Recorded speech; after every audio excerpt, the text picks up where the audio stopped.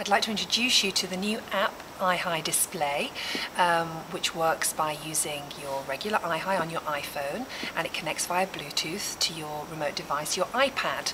You can display the iPad in many different places, such as your car, and you do that by using these double-sided suction stickers, which fit onto the iPad and attach it to areas such as your car window. You then choose from your iHi menu, and you scroll through the messages and they are displayed on the iPad remotely. I'll just scroll through a few here to show you. They come up very clearly and are lots of fun for communicating through the second device. I'm now going to hand you over to Neil, who will explain to you in a little more detail how to set up iHi Display.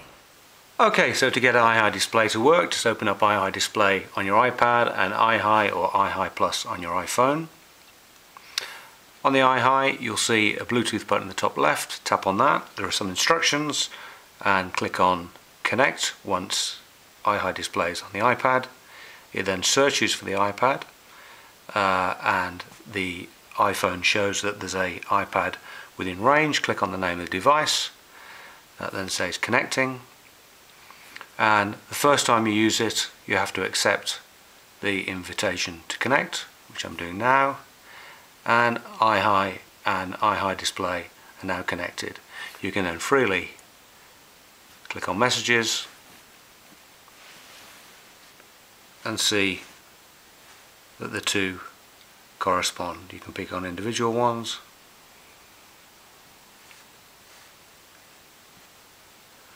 And it really is as simple as that. If you want to disconnect, press on the now blue Bluetooth button, click on the device, and it will disconnect and go back.